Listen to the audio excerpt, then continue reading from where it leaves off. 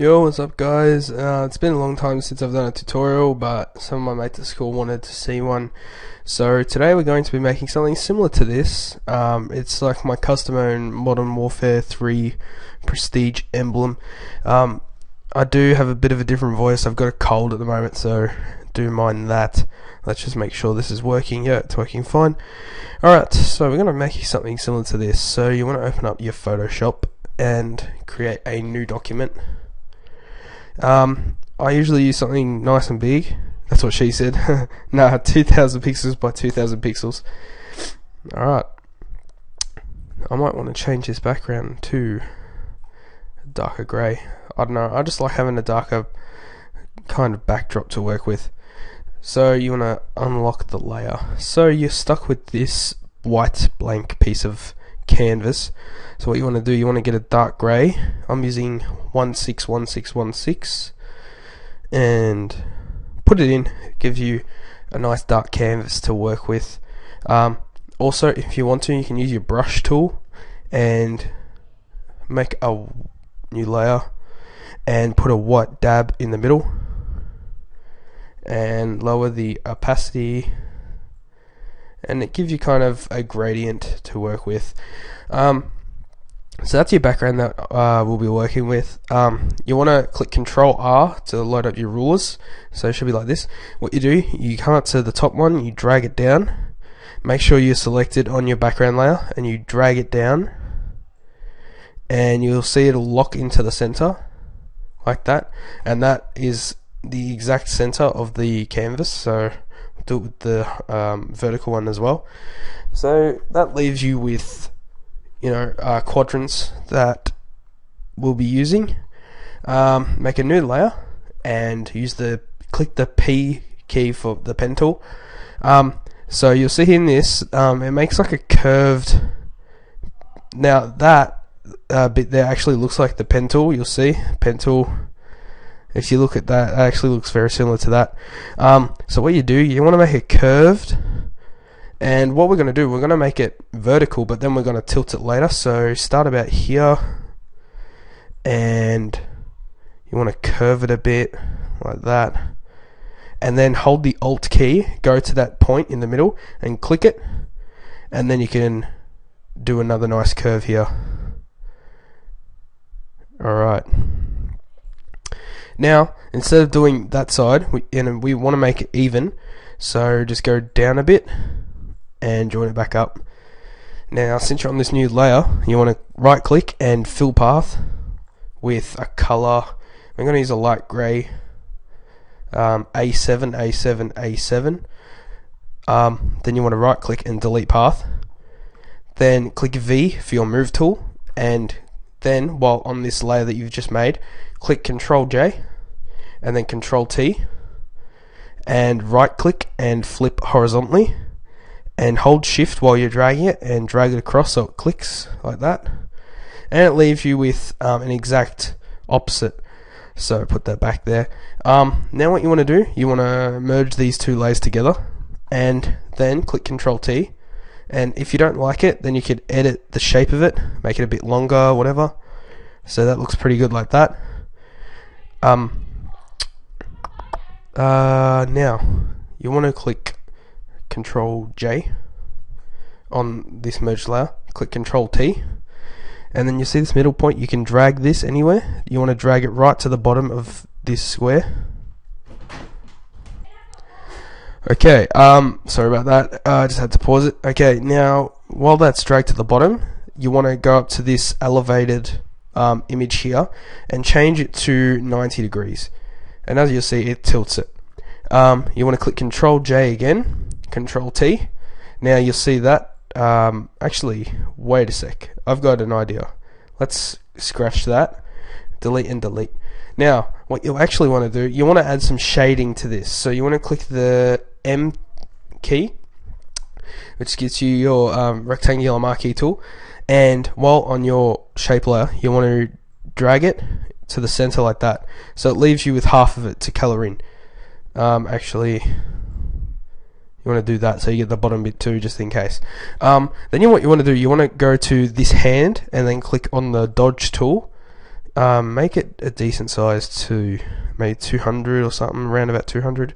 Then what you want to do, you're just going to color in this right here. Now as you notice, it doesn't go over to this side because we've made it so you can only edit this side because of the marquee tool. So you want to just quickly add that, and then Control D to deselect, and as you see, it's made it a bit lighter on that side. And then click M again, and then do the exact same thing but for this side, but instead of using the dodge tool, use the burn tool, and make it about the same size.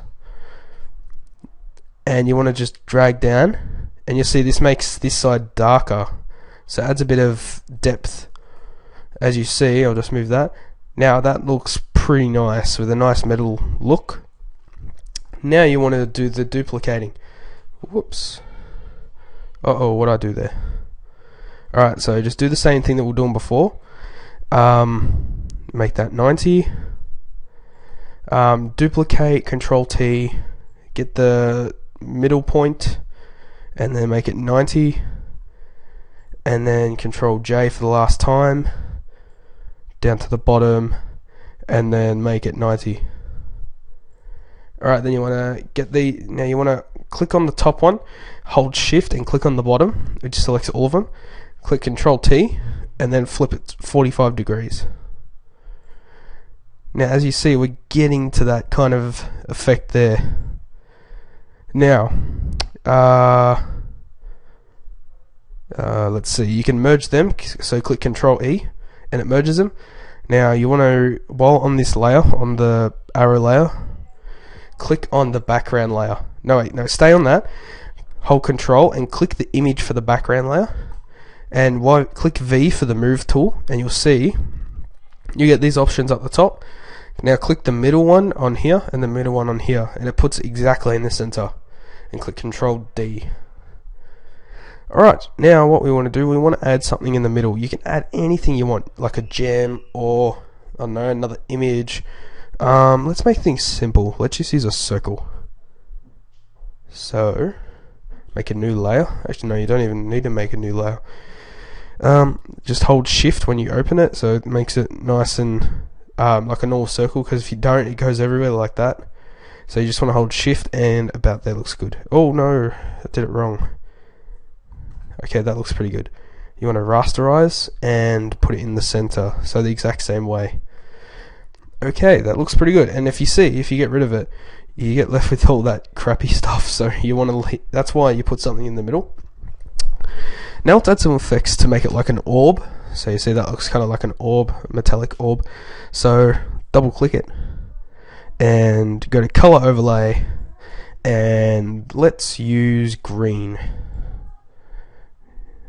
Actually, we'll use a lime green. Let's use that. Oh no, that looks good.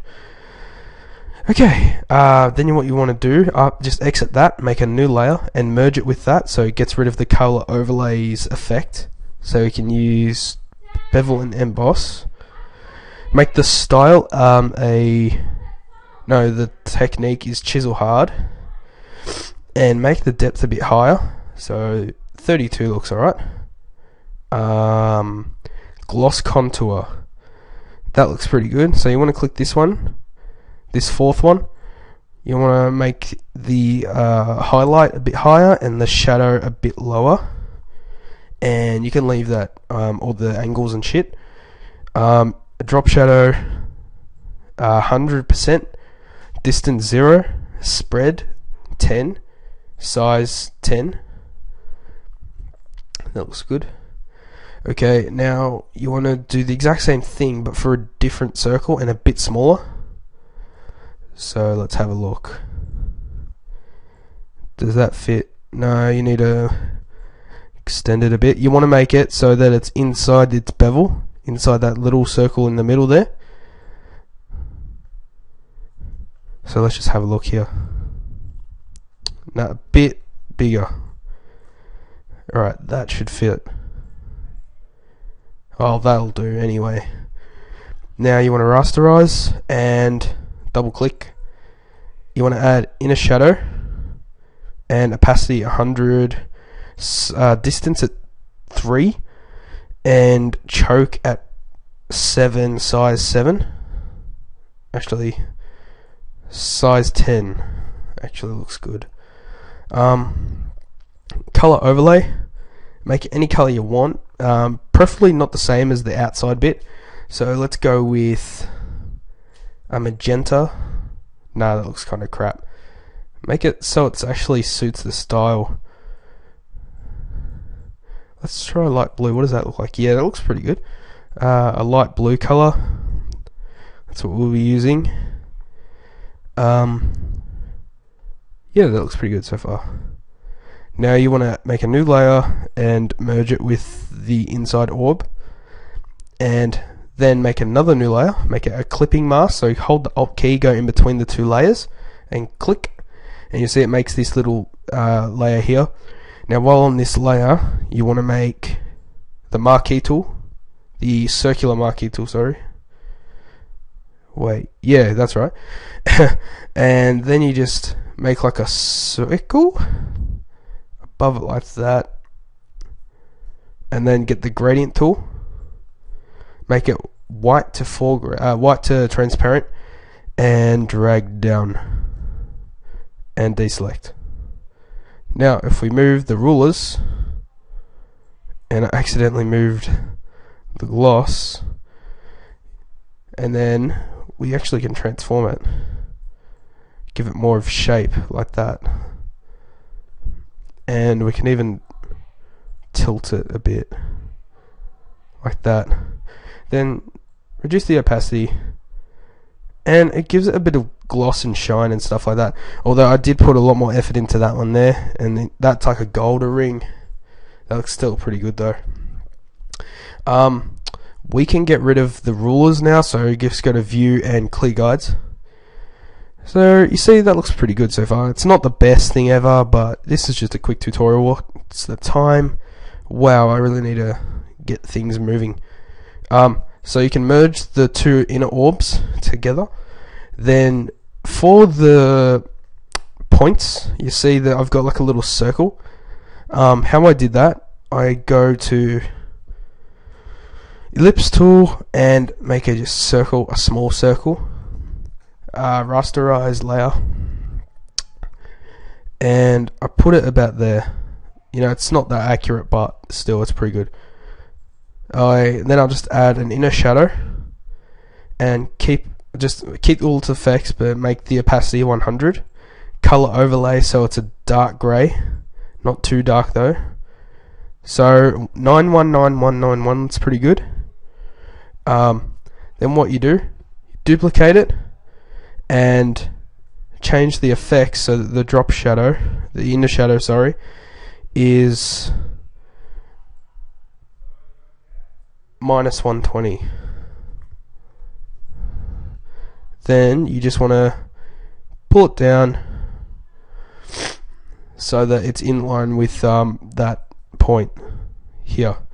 Now you just merge them, Control T, and flip horizontally, and then drag it over.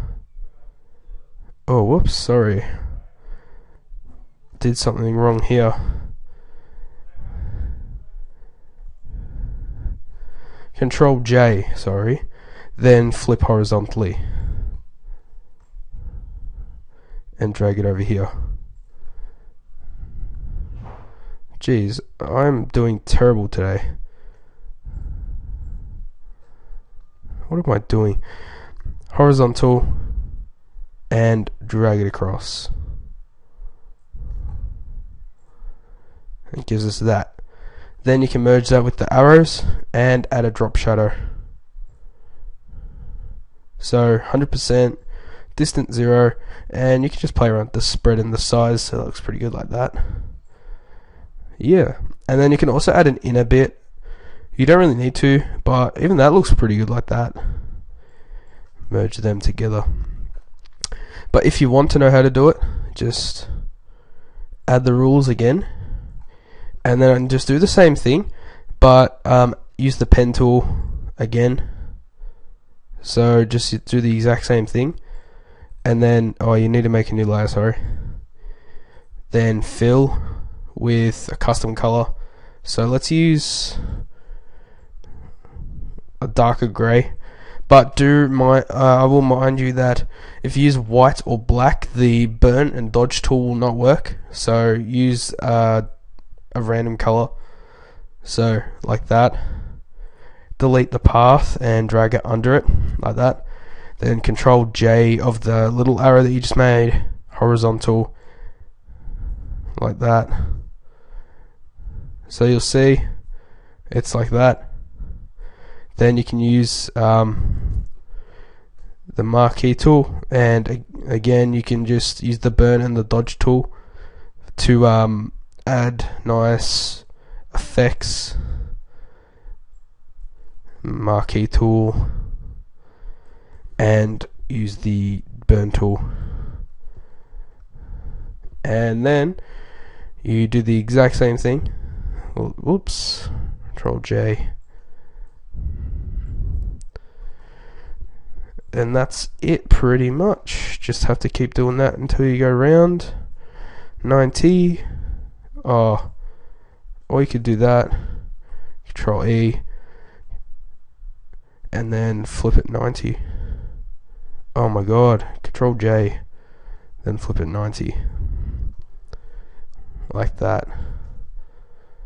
And then you can add a drop shadow to this one too, so 100%, and then play around with the size and that, and then you can merge it with that. And then I'll just clear the guides to have a look. That's the final product, guys. I hope you like this tutorial. You know, you can add all different effects that you want, so you can add different points. You can add, see, I've got 4 points here. I did one before and I had like 5 different points coming out. You can do 2 with wings. I might do another tutorial on how to do like metallic wings or something. They're pretty cool, they look sick. Yeah, that's pretty much it for the tutorial. Yeah, that's another one I made like that. It looks pretty similar, but you see the points look different. Yeah, I made 2 different ones, but I did make another one before, and that looks pretty sweet. So I hope you liked the tutorial. I hope you out there watching, mates at school, you've been asked for a tutorial for a while. I finally made one. So yeah, I hope you liked it, and don't forget to subscribe, tell your friends, all that shit. But I'll see you later.